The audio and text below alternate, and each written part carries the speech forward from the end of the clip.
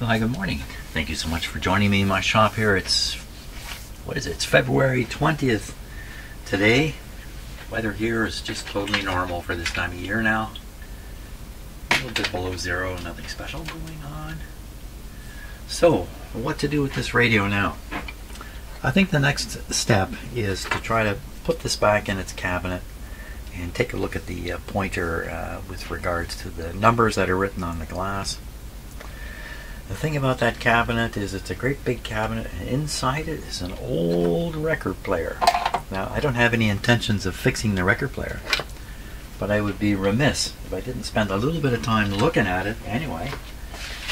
And just maybe we can make it work to some degree, but I doubt that very much. But let's have a look at it. I'm not sure how I'm going to do that. Either the whole cabinet comes up here. I got to think about how to do this.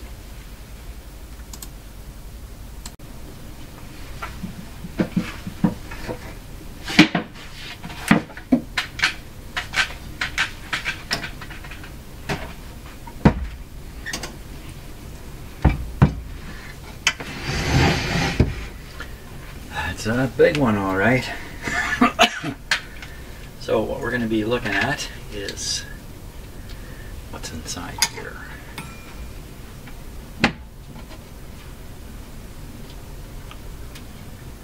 That's an oldie, for sure. This is a pretty old player.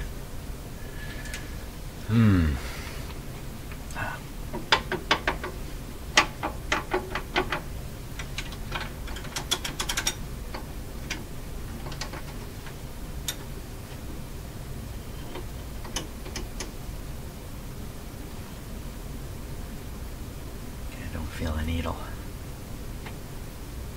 I think there's a cartridge there, but I don't feel a needle.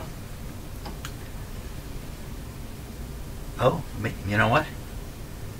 The needle seems to be pointing like this. It should be pointing down. It feels like it's pointing like this. So I think it's probably been bent. And these things are pretty darn rugged. So we can guess it's still there.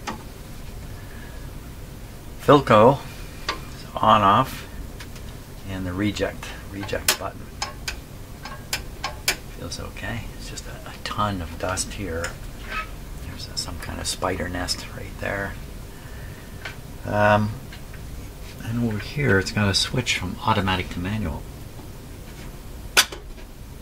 There we go. Look at that. Automatic. Just like that. Big mechanical action there. And then look at this. Can't say I've ever seen a spindle of that sort. Coming up and bent, very, very small here, make it easy to get onto the record hole, I guess, is they're thinking. I've never seen one pointed like this. And I guess you let the record drop.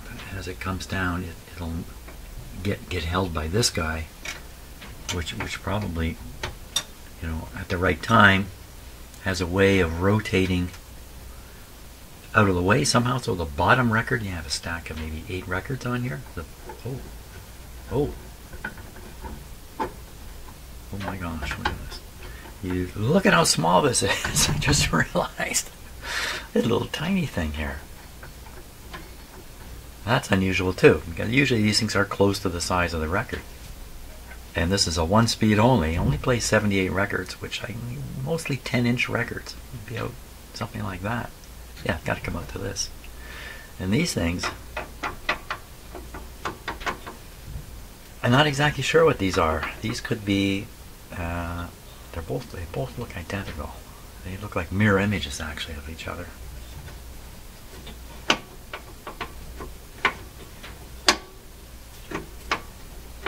That's odd.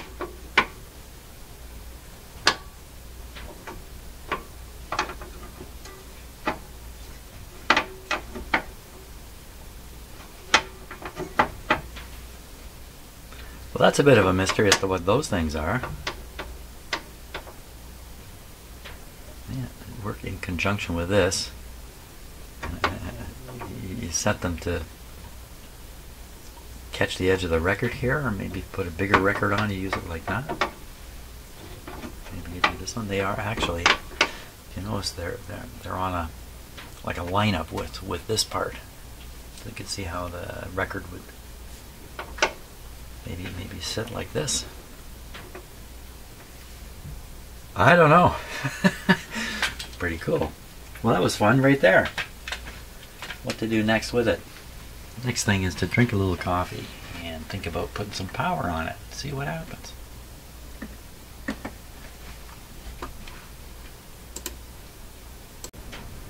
Okay, so I've turned it around. We're looking in the back. You can see the camera here looking inside.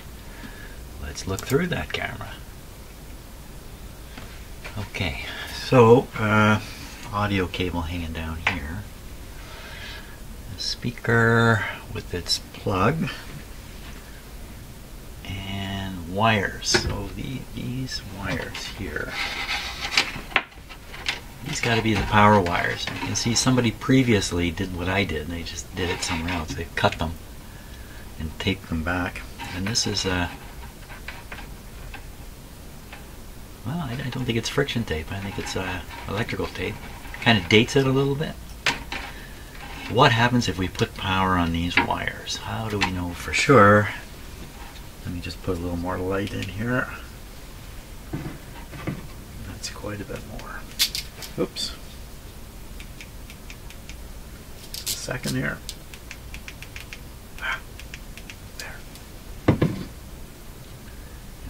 Sorry about the Venetian blinds that are running now. If we look at where the wires go up to the top there. There we are. So looks like they just go over to the switch and up to the motor and nothing else, and that would be expected. And what about this motor? Turns just fine. Okay, well, I think we can put some power on here. We just have to do it a little bit carefully. In case there is some kind of short circuit or something going on in there.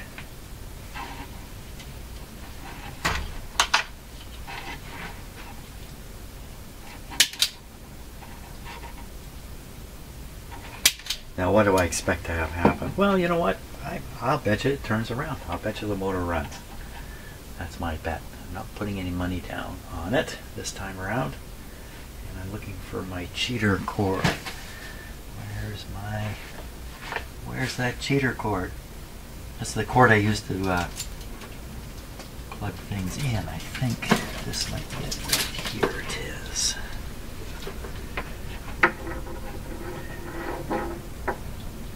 So when I'm going to power this up, I'll be putting the power through a couple light bulbs using the dim bulb technique, dim bulb approach.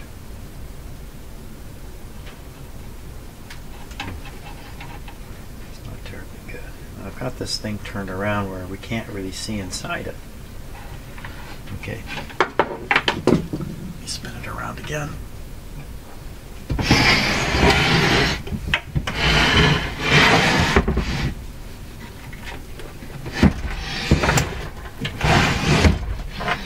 Okay, wow, that's a beast, all right. Now, let me just make sure that this is okay. Okay, as long as we don't move it, those wires will be fine. Start off. Yeah, start off with this off. Off goes that way. That's a little odd. Okay.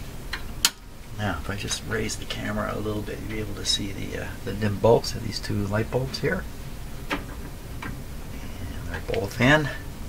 Nothing should happen at all when I do this. Nothing has happened at all. So the whole supply is showing up, 116 volts, which means the switch is open. I'm going to cut the power. We're going to flip the switch on. This shouldn't be turning.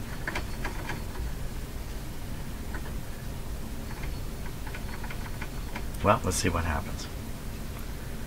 Here we go.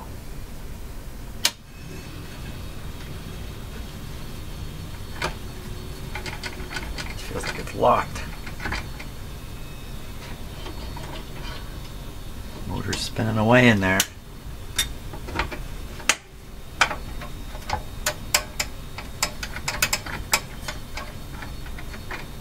It seems like it wants to go nowhere.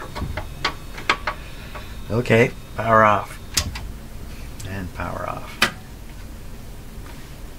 Maybe we can lift this right out. Oh my god. Oh! Phone call time. Okay, back to this now. So I was lifting this up and it seemed to be coming.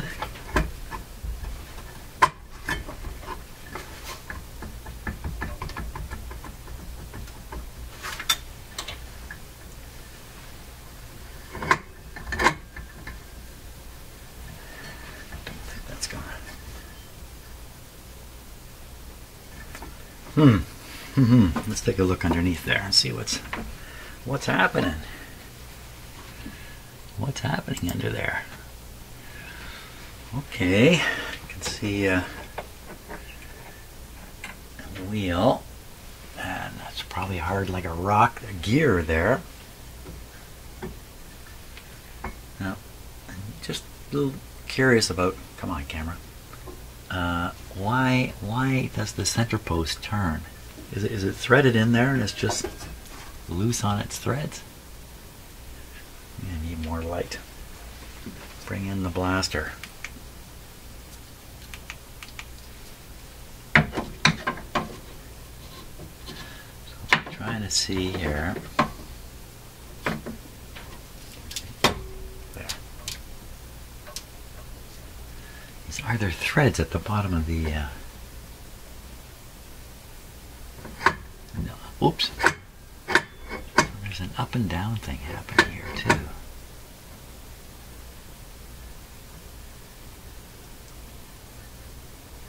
I can't imagine this part on the shaft is supposed to spin there, because that would that would look pretty weird up here with records going around like that. That can't be the case. What's the gear there for? The gear must be engaging with something down underneath here. Oh yeah. So that's how. So what's happening is the rubber tire in the back there. Where'd it go? Where'd the rubber tire go? It's hard to see, but it's right there in the camera view. That's turning the platter, and then the platter is then geared onto this wheel, and this wheel is turning all the works. That feels pretty stuck, but it's hard to tell. You know, well, it would take an awful lot to turn that. So if I go down and get this to go down, I can get this to go down.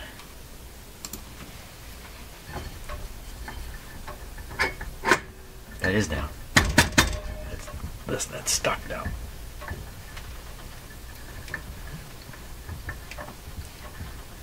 So it must be a clip that's holding this together. Holding this is probably you know, a clip of this sort here. Probably down on the shaft, down under. Okay, so now what's happened is the teeth on the platter have engaged with that gear, and I can now really feel. So the mechanism really needs a lot of oiling. That's for sure. I mean, I'm moving it. This might pop up at some point.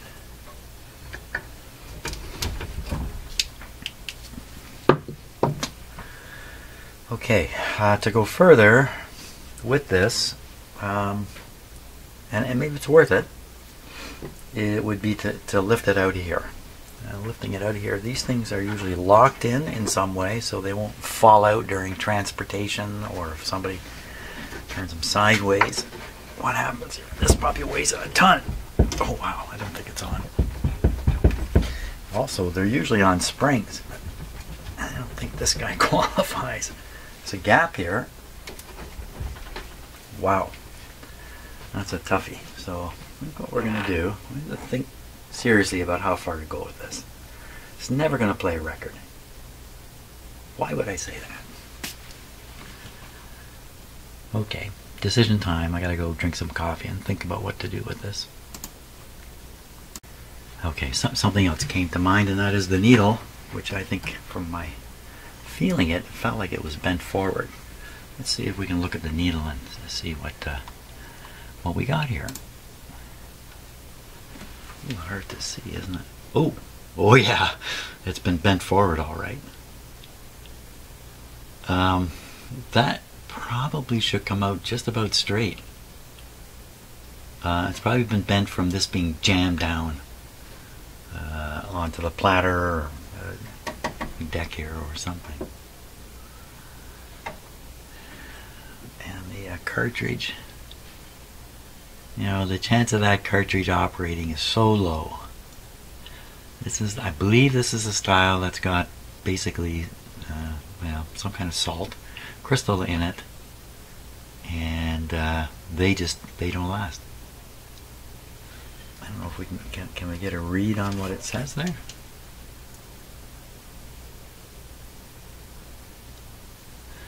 Static Corp. So this is a replacement. Oops. I think it's a replacement. Oh, it just won't. It's not going to want to. Well, that's enough. I've seen enough. Seen enough. I'll have to see more. Okay. Yeah, I'm going to go think about things while I drink some coffee here.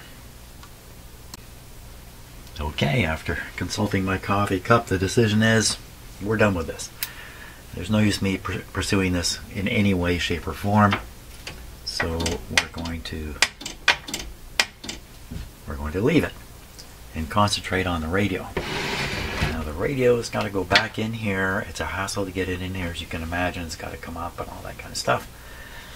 So I'm going to put it in and hope to heck the pointer is accurate enough on the dial that is good. Now I have to think about taking this glass completely out to clean it. And you can see that this radio, like all good old radios, has paint speckles on it. Can you see there's paint speckles, and the paint speckles all over the glass too. So that's kind of a rule I've got.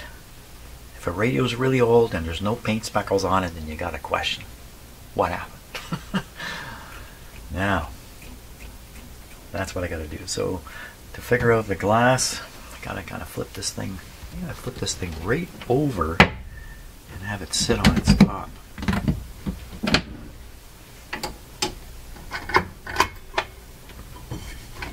Could do that. Okay, let me get things set up here. So now that I have the radio tipped up like this, it's easy for me to see how the glass is being held in. And it's very simple. All I have to do is loosen off a few screws, a couple metal bands, and that glass will come right out and I can clean it properly. Because that's a big part of having these radios look nice, is having a really nicely cleaned glass. So that's what I'm going to do. Out it'll come. Okay, I've got the glass out. This trap sits on top of foam here, and the foam has, oh, this is a rubber band. It's a rubber band going around it. That's what this is. It's going to break here. Well, that would be easy to find another rubber band and put it on there, so I'm going to take this off. Still has a bit of rubberiness to it. That's impressive. Usually they usually put foam in here, and the foam collapses, if you like, and I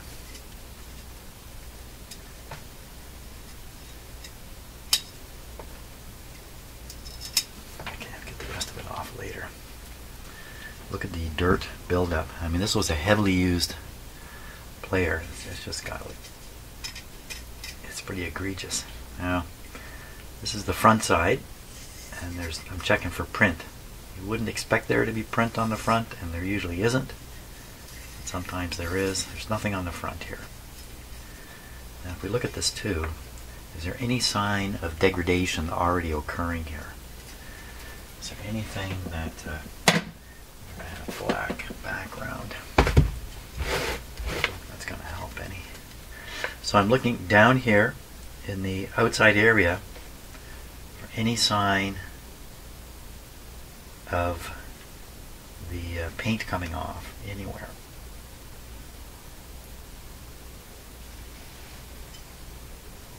so much dirt it's hard to see, but I don't see any evidence that the paint is coming off. So I'm trying to assess how adherent the paint is on here. Now I'm looking at it this way, it looks very good. There is a look to these when the paint is good, because you can tell there's a thickness of paint on the glass. So I don't look here, I see no degradation at all anywhere on it. Nothing. But the red colors, sometimes the different colors do different things. So now I'm looking down these red dots and this kind of a lighter pinkish colored stuff. Nothing. There's nothing here that is damaged. That probably means I can wash this side lightly, mostly to remove dust, because of course this has been sitting this way and the dust has been falling onto it and then collecting at the bottom here. Collecting at the bottom, collecting at the top too, collecting at the bottom mostly. But the backside shouldn't pick up too much dirt because it's sitting like this. It's not even sitting, you know, vertically. It's sitting. So it shouldn't do too much rubbing on the back. The reason I'm dwelling on this is because this is how you can ruin one of these radios, and I've done it once. Unfortunately, I caught myself before I did too much damage, but I didn't really assess the thing properly, carefully enough. And then, you know, I did the wiping thing. Any damage? No. Wipe. Any damage? No. Wipe. Any damage? Yeah. That's what happened. I don't want that to happen again. So, because, you know, you damage this, this is a big part of the radio. The look of the radio.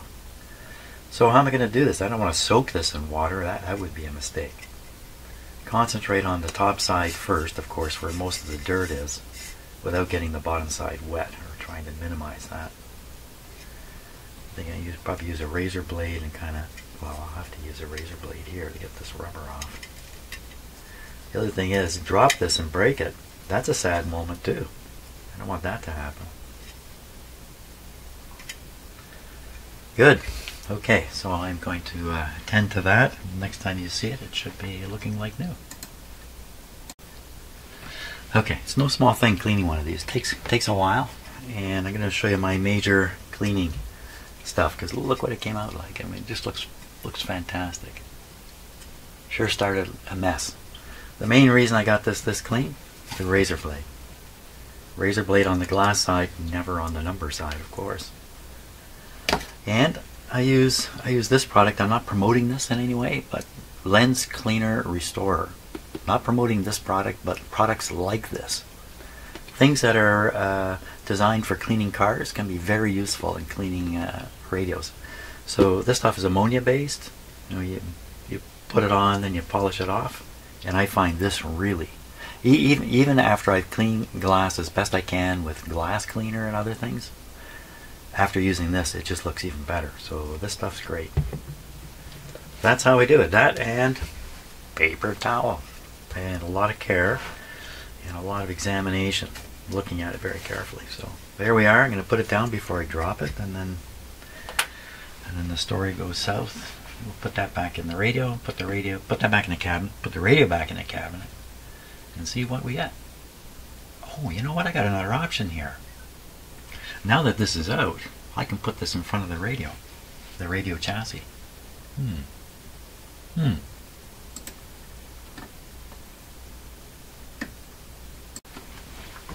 Okay, let's see if there's any hope of doing this. Oh, sideways, right. Sideways. So the low numbers,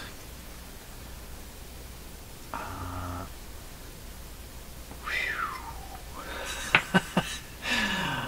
my gosh, all that work to get the low end down here on the pointer. Did I get this right on the radio? Go like that. Goes like that. I did. Okay, good. I just had this palpitation that, in fact, I managed to get this, you know, the wrong way. So now, putting this glass here. So there's a measurement from here to the registration lines. Registration points. So when I close this up, this pointer I should be able to do this, like line up the pointer with the dots here, and then get that measurement. Wait a minute, that doesn't quite make sense. The measurement's from here to here. It's not to this. So really what I have to do, if I want to mess around with this and the radio here on my bench, is get this fixed somehow like this.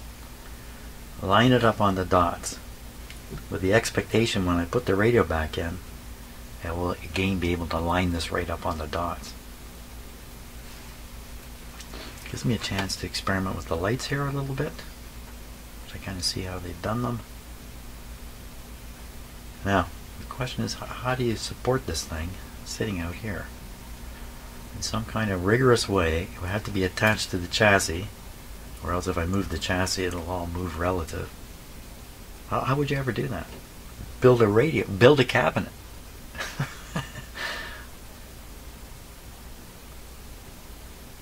That's a tough one. How would you ever hold this here? Well, I could always, you know, once the pointer's moved off here, I don't have it to register onto here anymore. But I could find another registration point, whatever it might be. For instance, this edge here. So this edge is lining up pretty much with the glass, but not this edge. Now you'd think if they built the radio perfectly, then the glass would be perfectly balanced on, or centered on this back plate, and that would put the pointer over. Well, first step is, if it does line up, does the thing tune accurately up and down the band? And I can probably just bring it up each time. I'd have to bring it up. I have to get my hands right here. I'd have to hold it. I'd have to register it here somehow. Or on this edge. I could use this edge maybe, because it's just about lining up. And then I'd have to tune it. I can tune it roughly to where it's supposed to go. Like for instance 21 megahertz. Well, I can pick anything. I can pick anything when I'm doing this testing. So line this up again, like this, and then I might move this until it's, let's say I'm on the broadcast band. Oh, pointer caught on my finger.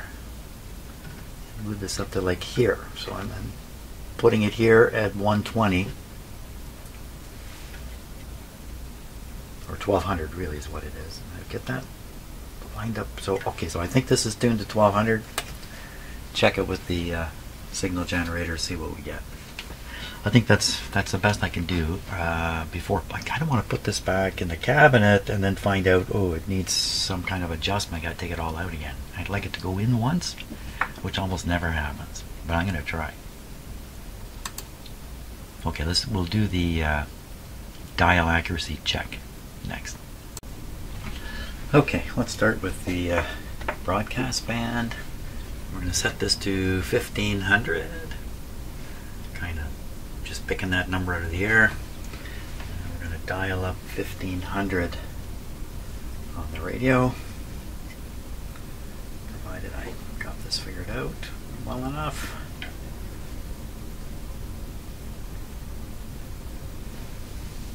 Let's do that. That's better. Okay, so 1500. Right there.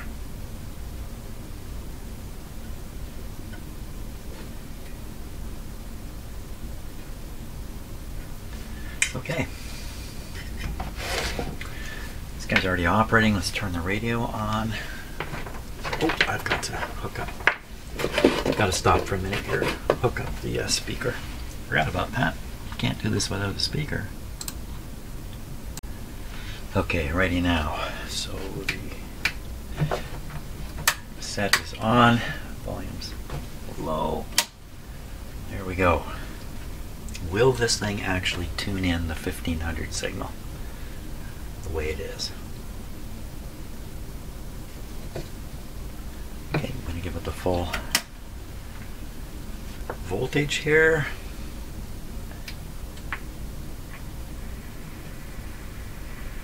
Well, doesn't sound like it.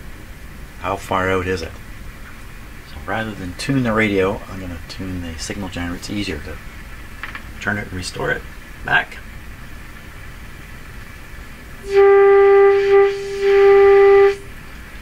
Okay, so it's 1530. 1530. I'm looking at this. So 1530, it'd be about a quarter inch up. It's off by a quarter inch. Now this is the broadcast band. And the broadcast band had two oscillator trimmers for working either end.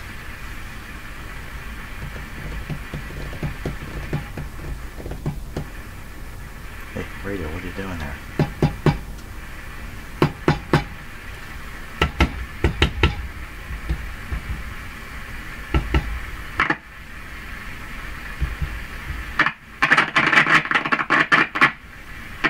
I think that's twice now I found this tube to be particularly noisy.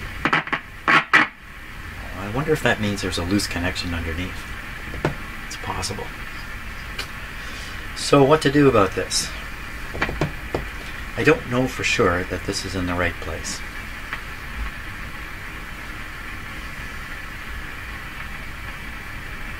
And I've only done one band. I should really look at all the bands before making any judgment.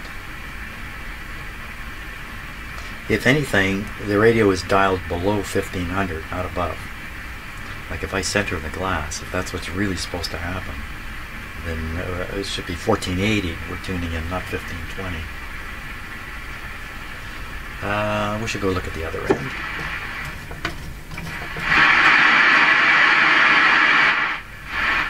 That's a curious thing there. Lots of curious stuff going on. Hey, it's picking up a station. It's picking up a station, and this is what it has for an antenna. The cable going to my signal generator. That seems to bode well, doesn't it? So we'll go right down to the bottom. We'll double check this lineup thing I was talking about. So if we line it up on the marks, then the glass here is actually not completely lined up on.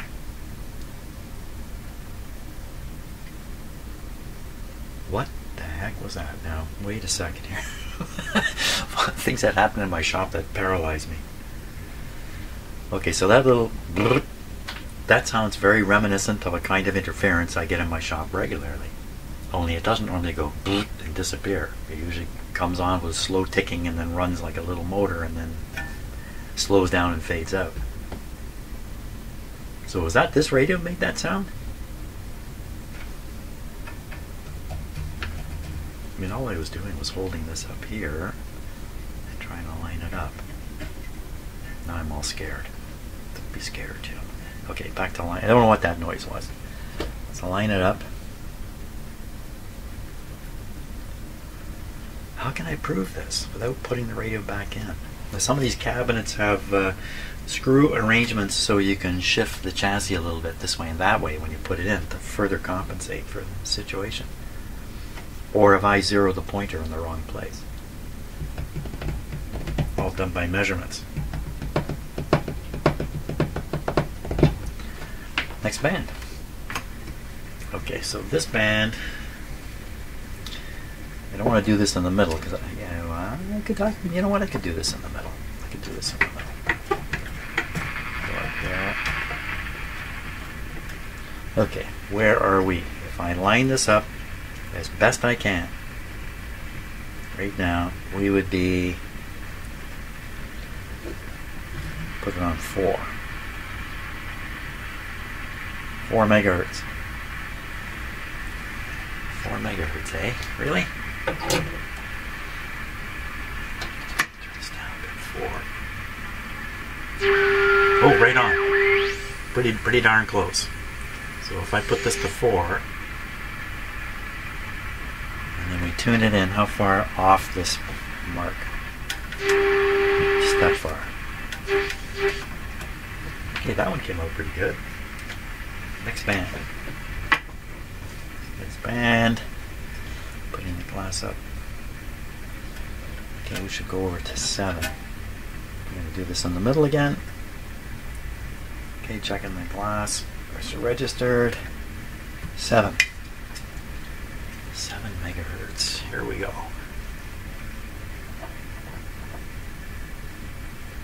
Coming up.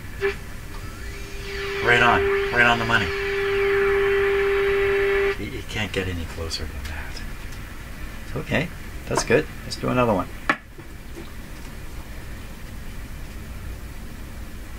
This time, oh, there's no numbers there. There's no numbers near there. 11. It's trying to pick up shortwave right now. 11. 11 megahertz. 16, 15, 14, 13, 12. Here we come. A touch high, but if I put this to 11, the signal generator to 11, how far do I have to move the pointer to get there? Starting here.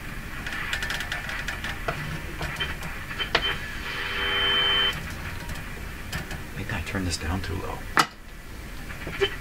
I did. Okay, let's set it up again.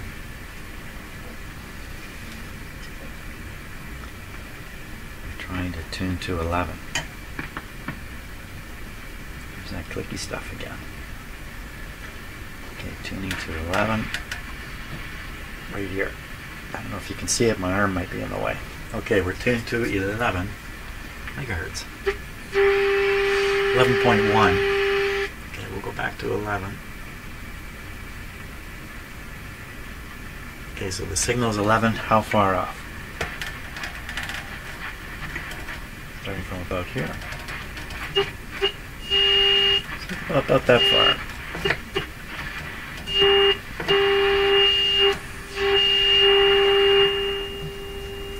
Doesn't that sound terrible?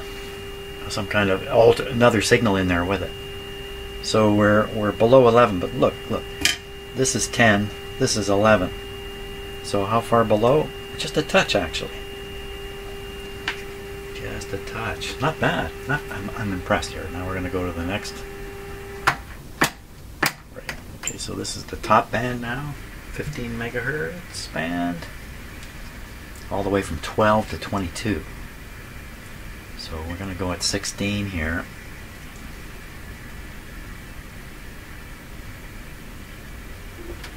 Okay, 16. Whoops, wrong control.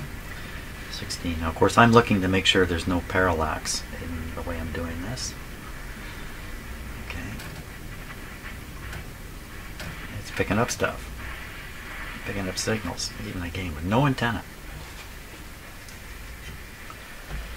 Okay, is this 16? Right? 16. Is this 16? 12, 14, 15. That's 15.5.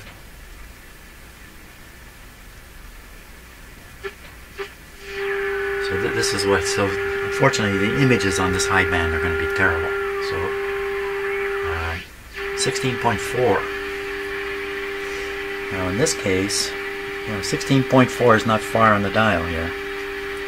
Let's just look again. It's not too accurate. 16.4. Let's do this. We'll put this back on 16. 16. And then we'll find it on the dial, on the radio rather.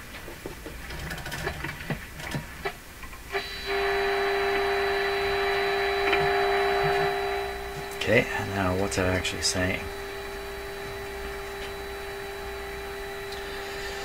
So it's saying about 15.6 I would make that out to be, instead of 16, so it's a little off. What can you conclude from this? The alignment was close. I think without having the dial faceplate available, it's pretty hard to do these things really accurately. A lot of the oscillator adjustments are on the side here. I think when it's in the cabinet, maybe everything is protruding here. Let me just look at the situation. So that would be this. These have to stick out from the side. So you know what? These are sticking out the back. You can get at them. And then these other ones, in. Wait a minute. In and down. Well, you might be able to get at these. Also, might be able to get at all the adjustments when it's back in the case. You know, yeah. Okay, what should I do? What should I do here? What should I do here? I think I'm going to stop for today, and then tomorrow we'll concentrate on putting this back into the cabinet. And I think that's the best thing I can do. Very good. I'm happy with how this radio's come out. It's coming out quite good. Thanks a lot for watching, and enjoy your day, and I'll be making a video tomorrow.